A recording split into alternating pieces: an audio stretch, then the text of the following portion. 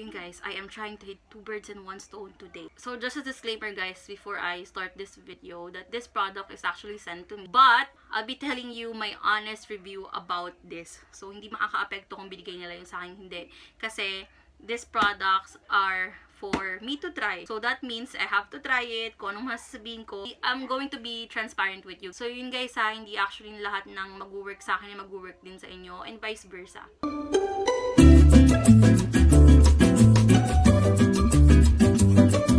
So yun guys, moving on to the review. He sent me this box with 2 products and what's inside is, and ang pinaka talagang natuwa ako nung na-receive ko yung product is this one.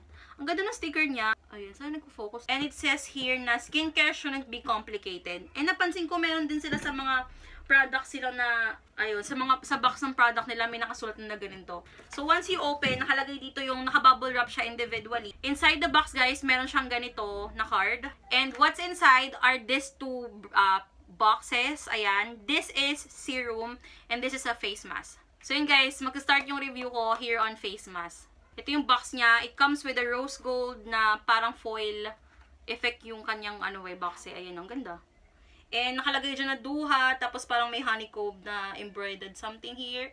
Tapos, intense hydrating essence mask. Meron siyang 5 masks inside and ang super cute nung kanyang package. Very simple, pero alam mo yun, ang ganda tignan. Meron pang 4 kasi nagamit ko na yung isa. Ayan. Parang siyang baby pink para sa akin na may pagka-purple. Parang ganun yung kulay niya. So, this mask, guys, has Japan-imported hyaluronic acid and bifina or bifina ferment lysate. And yung benefit niya na nakalagay dito is Dewha Intense Hydrating Essence Mask will help your skin fully absorb all the nutrient and moisture needed for the dewy and radiant look. With regular usage, our unique blend of essence will help to brighten your skin tone, minimize pores, and keep your skin firm and healthy. So, per mask, meron siyang 1 ounce. So, a total of 30 ml inside yung pinaka-essence niya. So, what I also like about the box is meron siyang double cushion. Ito yung mismong mask. Tapos, sa likod niya, may nakalagay dyan na in gold din. Very, very classy nung kanyang packaging, guys. Ayan, So, itong mask na to guys is actually nice kapag on the go ka or wala ka ng time to do your skincare. Yung kahit sobrang busy ka na sa buhay mo, sa gawaing bahay mo, sa work mo, kung ano mang ginagawa mo, wala ka ng excuse. This is an essence mask guys. In just 20 to 30 minutes of using this, naiiwan mo lang sa face mo, wala ka ng ibang gagawin. It can brighten your face, hydrate your face, and of course, minimize yung appearance of your pores, which is I like. So guys, I'll be inserting the clip nung ginamit ko yung mask na to.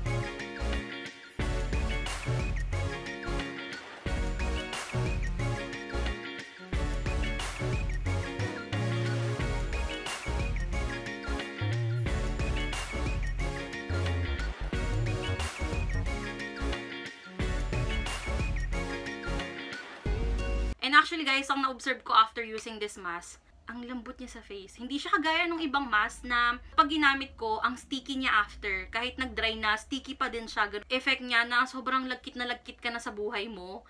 And sobrang dami nung kanyang essence na nagamit ko pa sa buong katawan ko. Nilagay ko sa knees ko.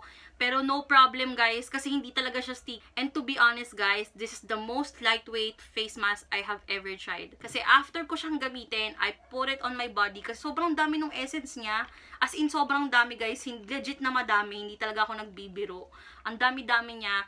And siya gaya ng ibang mask na after mong ilagay, ang lagkit sa balat. Alam mo yung may feeling na meron pa ring something sa skin mo, which I don't like. And this one, super nice siya guys. Super sulit yung ganitong mask guys. It's for your whole body. So kung bibigyan ko to guys ng star, I'll be giving it 10 out of 10 stars. The packaging is so nice, sobrang daming essence, and maganda rin yung fit ng mask sa face. Hindi siya yung mahirap ilagay na, alam mo yun, nag-aalis sa mukha mo. And very comfortable yung mask niya guys, I am telling you.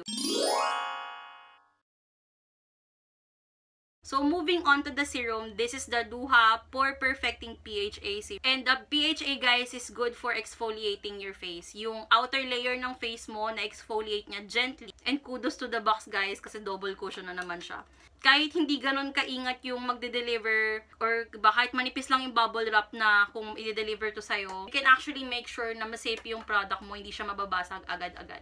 Ayan, complete naman yung details sa box, matigas yung box and very classy. Tapos this one is the serum. It comes with a 30 ml glass bottle, a plastic cup, and a glass dropper. Maganda rin naman na may information siya sa likod, so kahit mawala yung box, okay lang. First impression ko sa serum na to is that this is very silicone-y. Parang slime nga siya. Super lightweight siya. Ang bilis mag-dry sa skin. A little goes a long way. And it can actually brighten and minimize yung redness ng face ko. Kasi guys, pinaka-concern ko sa face ko, after I use yung facial cleanser ko, namumula talaga yung mukha ko, lalo na sa nose part ko na pulang-pula.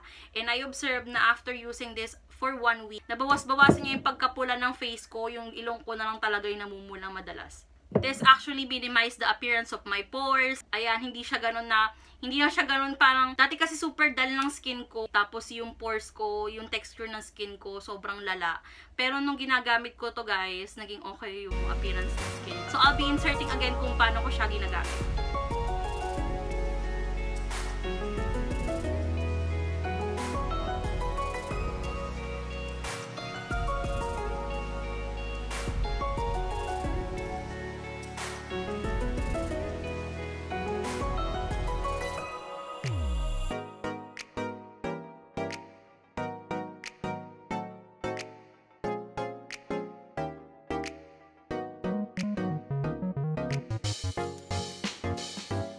Ayun guys, nag-dry na yung serum sa face ko and hindi siya malagkit. Tapos mabilis lang siya din mag-dry and nabawasan niya yung redness sa face ko kasi namumula to talaga madalas. Ayan, dyan namumula at saka ito namumula. Pero ngayon, nabawasan niya yung red. And yung sa nose ko rin, nabawasan niya yung pagiging red ng nose ko. You can see, a little goes a long way. Ang bilis niya lang din mag-dry, which I like. Tapos yun nga, lightweight nga, sa ganyan na sinabi ko kanina. And guys, punong-puno yung bottle niya. Super sulit, kasi 30 ml, tas punong-puno. Hello? Tas a little goes a long way. Tagal mo mauubos yung ganito. Tapos yung kanyang scent, hindi naman super tapang. So, okay siya for sensitive skin. I also have sensitive skin. Isa rin yung sa mga concern ko kung super scented ma. Minsan kasi nakaka-affect sa effect care sa'yo. And this one naman, hindi naman ganun katapang yung scent. This serum is actually fights aging. It minimizes the pore. It hydrates and tightens the skin. Brightens your face and reduces scars. And of course, yung redness, kagaya na sinabi. And guys, meron pala akong additional kasi bihira lang talaga na may mag-review ng skincare sa makeup. Kasi, I am a makeup wearer. Hindi naman lagi, pero most of the time when I take pictures, I put makeup. And since pang photo lang naman siya, ang concern ko minsan, di na ako maglalagay ng mga primer, di na ako maglalagay ng mga kung ano-ano. So, kung ano yung skincare ko, yun na rin yung primer ko. And sometimes, yung concern ko sa aking mga base, mahirap siya i-blend, wala siyang coverage, nakita niya yung texture ng skin ko, talagang na-emphasize niya yung pores. Pero guys, yung napansin ko nung ginamit ko tong serum na to, underneath my base, mas naging okay yung appearance niya. And actually guys, I am using this serum underneath my base today. And ang ginamit ko lang guys na base today is actually bead. Kasi guys, silicone yung kanyang texture. So, hindi ako nahirapang mag-blend ng foundation para siyang primer para sa akin. Kaya, plus point for me. So, I'm giving it 11 out of 10 stars. Ayun guys, hope may napul kayo sa video na to. And kapag gusto nyo silang itry, I'll be putting all the links down below. Or you can check them out on their social media accounts. Just look for dewha.co. I'll be putting it on my screen. And also, para sa inyo guys, meron akong voucher code for you to use.